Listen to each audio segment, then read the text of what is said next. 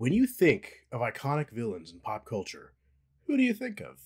Do you think of Darth Vader, Sauron, the Terminator, Norman Bates, the Joker, your mother-in-law, Thanos? Most likely you think of at least one of these fantastic villains. But why do we love these villains? For their screen presence? For their horrible yet intriguing worldviews? For their relationships with the protagonist? Simply put, these villains have tons going for them. It's hard to pinpoint what exactly makes an incredible villain on a base level. But all of these candidates fit the bill for being formidable threats that some of our favorite heroes must overcome. So today, I have a topic that I've wanted to discuss for a long time now. How the Pirates of the Caribbean trilogy perfected its villains. Now, I could just make a video on how scary these guys are, how much fun they all are, but I think that's a bit too easy. No. I would much rather discuss the hidden meaning behind what these characters represent within the larger story, and how they all reflect very human emotions and feelings, as well as how they act as perfect foils for each of the three main protagonists for the series. I will also discuss why the villains in the fourth and fifth films kind of fall flat in regards to any form of depth. With all that out of the way, let's jump right into it. To begin this analysis, I would love to start with the first protagonist the series had, Captain Hector Barbossa.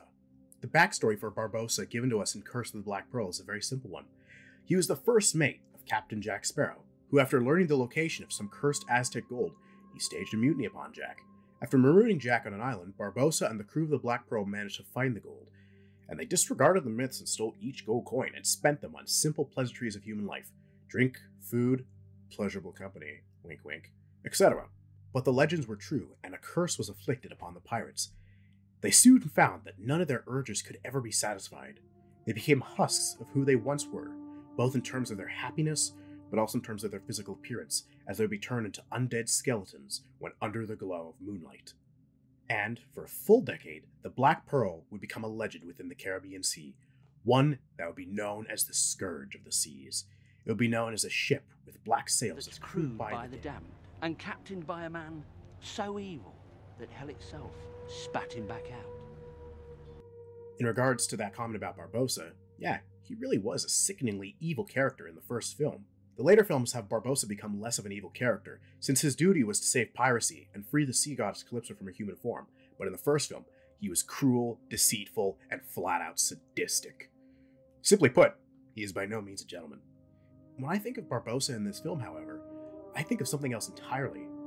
I see a man who spent 10 years doing everything he could to correct for a mistake that destroyed his life. I see someone who sought the superficial aspects of life, the momentary emotional highs that could never truly be recaptured. Barbossa effectively went through a form of depression where nothing could ever truly satisfy the hole he had in his heart. This honestly reminds me of my favorite quote by George Lucas. If you get hung up on pleasure, you're doomed. If you pursue joy, you will find everlasting happiness. Barbossa lost sight of what truly makes life worth it. And that was a lesson that Jack Sparrow learned early on. Jack understands what true joy for a pirate is. Wherever we want to go, we go. That's what a ship is, you know. It's not just a keel and a hull and a deck and sails. That's what a ship needs. But what a ship is, what the Black Pearl really is freedom. What greater joy is there in a pirate's life to be free? Not to be bound by some wicked curse, but being out at sea, free as a bird, with a choice to go wherever you want. Freedom is a major theme in the series, so keep a pin in that. In a sense, Barbossa's greatest rival, Jack Sparrow, is a man who truly saw what Barbossa could not. Jack does love a good drink, some decent food, and he loves pleasurable company, as we all know. But those come second for Jack. What Jack desires above all else is simply an adventure. After all, not all treasure is silver and gold. And this is why Barbossa and Jack make such great rivals. They are effectively the same. They have the same interests, the same beliefs, and they even share an obsession with captaining the Black Pearl. When they're not at each other's throats, they actually come off as like-minded friends. But what separates Jack from Barbossa, much like what separates heroes from villains in most stories, is an understanding of who they are and what they truly want above all else. This is where things get interesting, as Curse of the Black Pearl was originally designed to be a standalone film, so the wiggle room for making another villain was somewhat limited. How do you make another villain that could take the place of Barbossa without being a retread? Ted Elliott and Terry Rossio have the solution. Make a villain that explores a whole different emotion: heartbreak. The backstory for Davy Jones, the villain of Dead Man's Chest in At World's End, is probably one of the saddest villain origin stories I've heard. To give a quick rundown, there was a Scottish sailor named Davy Jones, who above all else loved the sea. Now, for a sailor to love the sea, it's not at all uncommon. Freedom of exploration, a whole world of mysteries and stories to uncover. What is not to love? With Jones, however, it must have been very different. His love of sailing seemed to attract the attention of the sea goddess Calypso, the ruler of the seas. Now, to attract the attention of a god, you must have some level of significance to your character. Jones and Calypso would fall in love, and Calypso would bestow upon the sailor the task of ferrying souls to regions beyond. He would do this task for 10 years, and after those 10 years, he could return to land and be with his love once again. Rinse and repeat. Now that sounds like a really bad deal, but for a now immortal being like Jones, why not accept? That means he spends infinite decades sailing the seas, but with infinite days spent with his lover. Being the ferryman for lost souls for all eternity is not a half bad deal. However, after fulfilling his task after 10 whole years, he returned to land, with Calypso nowhere to be found.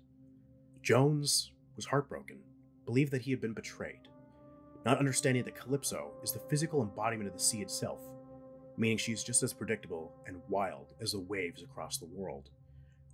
Jones made a deal with the First Brethren Court of Pirate Lords to devise a plan to bind Calypso in human form, in which would result in the seas becoming the dominion of mankind. Davy Jones was overcome with guilt for hurting the love of his life, so he carved his heart out of his chest and buried it on the remote island of Isla Cruces, believing that this would dampen the emotional scarring he had caused for himself, but also becoming the one weak spot for his now immortal being.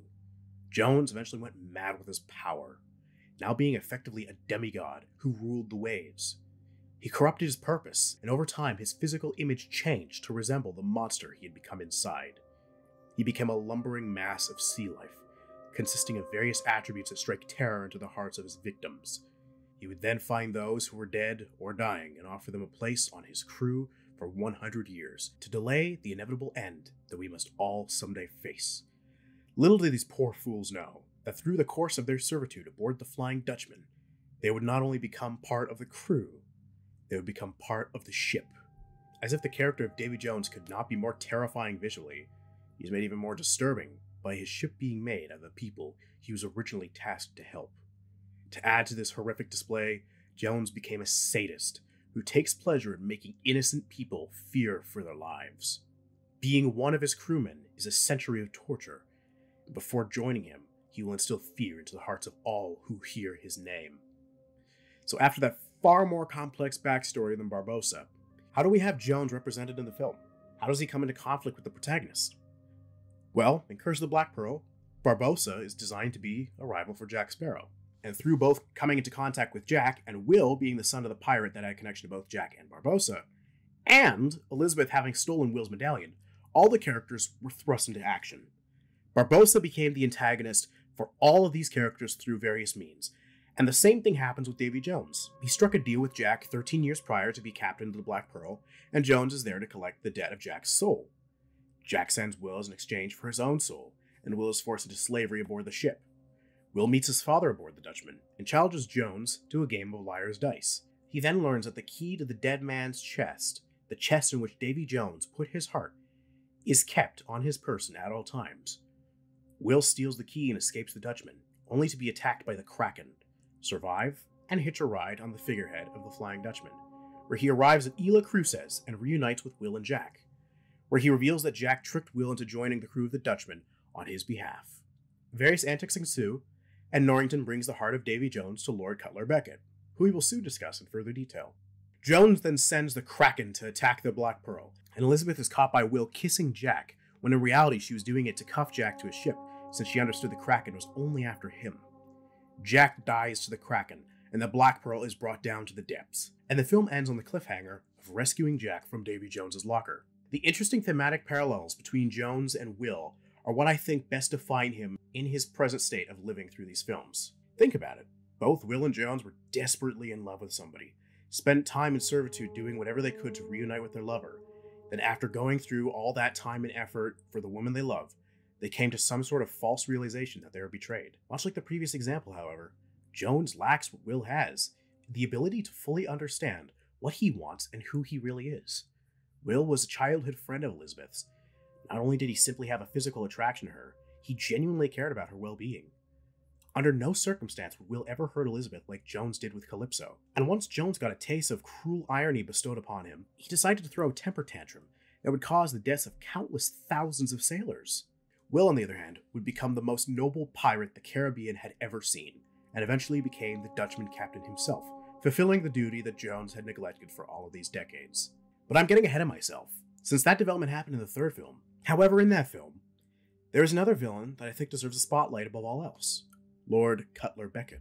Cutler Beckett seemingly has less depth than the previous two villains on the face of it, but in truth, he is a villain who ties the whole trilogy together. Beckett is cold, calculating, generally unenthusiastic about most things. He does not have tendencies to share a hearty laugh with his crew like Barbossa. He does not cry in secret like Davy Jones. So what does Beckett have in terms of a memorable personality? He also does not have an extensive backstory in the films, aside from having extremely loose allusions to them. How do you know him? We've had dealings in the past, and we've each left our mark on the other. What mark did he leave on you? So what could I possibly glean from this character? What he represents. And I don't mean what he represents for just the characters as an antagonistic force. I mean the counterbalance to a free world being inhabited by free men and free women. Well, yes, the binding of Calypso did allow for the seas to be controlled by pirates, it also opened the floodgates to Beckett and his ilk. He's the lord of the East India Trading Company, which sought to have a stranglehold on trade across the seas, and had the backing of the British Royal Navy. If you dream of living in a free world, sailing the waves as a pirate, Beckett is the biggest threat to your existence. Not even the monstrous Davy Jones could be free under Beckett's reign of terror. The Dutchman sails as its captain commands. And its captain is to sail it as commanded. I would have thought you learned that when I ordered you to kill your pet. This is no longer your world, Jones. The immaterial has become immaterial. Hell, Beckett posed such a huge threat that Barbossa, the original villain of the series, was battling alongside the characters he nearly killed previously in the hopes of saving the pirate's life. And so far, I've explained why each villain is a mirror of one of the series' protagonists. Barbossa is very similar to Jack, and was even his former first mate. Davy Jones' story mirrors that of Will Turner, and Will would go on to take his place as the captain of the Dutchman. Who does Beckett act as the foil for? Most would say Jack Sparrow, since Jack is the one who has an extensive history with Beckett. And yeah, Jack is kind of the star of the show for these movies. That would be too easy. No, the writers decided to make the bold choice of making Beckett the foil for Elizabeth Swann. Elizabeth, the young woman with a fascination in pirates, and the daughter of the governor of Port Royal. To the damsel in distress, to a woman trying to save her husband from certain doom, to now being crowned the Pirate King. Jack may be the poster boy for a free spirit, but Elizabeth would sooner be sent to a watery grave, defending freedom, than to ever return to her previous life. And to make things even more personal, he instructed the assassination of Elizabeth's father after he was becoming a potential threat to Beckett's plans. Beckett's one and only goal was to simply bend the forces of nature to his will, to rule the seas with an iron fist. He is truly a proverbial Emperor Palpatine for the story. Trust me, I will make a video on why Elizabeth is a fantastic character at a later date, but for the context of understanding what Beckett's purpose for existing in this series is, she's also very worth discussing. Also, while I generally do not use external media to explain things in a film, I do find it interesting how Beckett's backstory outside of the films has him kidnapped by pirates, but this developed into a hatred of piracy. Elizabeth, on the other hand, was captured by pirates, but her fascination with them helped her become the most formidable pirate ever to sail the seas. So while he may be a less popular villain than the likes of Davy Jones and Barbossa, I would argue that Beckett truly is a well-written and incredibly solid addition to this universe. Now, the same cannot be said for the fourth and fifth films, unfortunately. I will keep this very brief, since this is supposed to be a positive video about the series, but I do need to talk about these characters since this is a video on the series as a whole. First, we have Blackbeard. How do you get more classic than Blackbeard? He's the pirate that all pirates feared, His name is known by virtually everyone in the modern age. When people think of pirates, they think of Blackbeard. So how was he handled in the Pirates of the Caribbean universe film, On Stranger Tides? Well, not great. Not to say that he was terrible by any means. In fact, he had an incredible performance from Ian McShane. However, there was nothing in the vein of depth for him. He's not a heartbroken man who felt betrayed by the love of his life, nor is he a depressed man who is desperate to feel something again. The one-note evildoer works best if they have a more complex villain to bounce off of. Think of how Davy Jones was effectively the puppet for Beckett through all of Outworld's End. That is a dynamic that allows for the emotional depth to be carried in full by one character, and to have the other acting as a foil. Meanwhile here, there's nothing of the sort. In the fifth and final film, Dead Men Tell No Tales, it suffers from the same issue, among other things. Salazar, probably the most one-note out of all these villains, is a cool design and a cool performance, but that's about it. It also does not help that part of his flashback origin story caused a gaping issue in continuity for the series, but I digress. All Salazar has for a backstory is that he was a pirate hunter who was killed in action by Jack Sparrow tricking him. This is fine enough, but why does he hate pirates so much? Why is this a personal thing for him? Again, Beckett and Davy Jones have each other to bounce off of, but Salazar has nothing. Davy Jones had a tragic backstory and mirrored the protagonist. Barbossa was an old friend of Jack's who betrayed him. Salazar has nothing. Sadly, that was the last of the villains for the series. While it had two lackluster villains, the original trilogy films had some of the best villains I have seen in fiction. I'm honestly surprised that so few villains are written like the ones in Pirates of the Caribbean. The insane Barbossa, the heartless Davy Jones, and the manipulating Beckett are all such stellar villains that I can say truly made these already great films into near masterpieces.